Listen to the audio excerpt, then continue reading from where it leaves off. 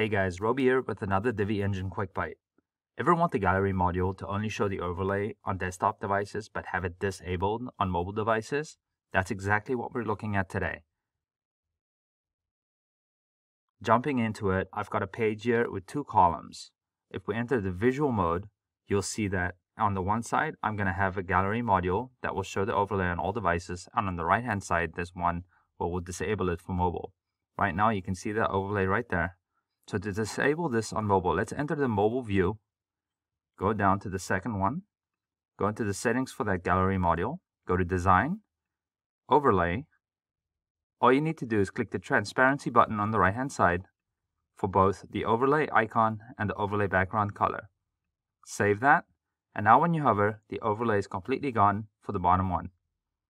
I hope this Divi Engine Quickbite was helpful to you.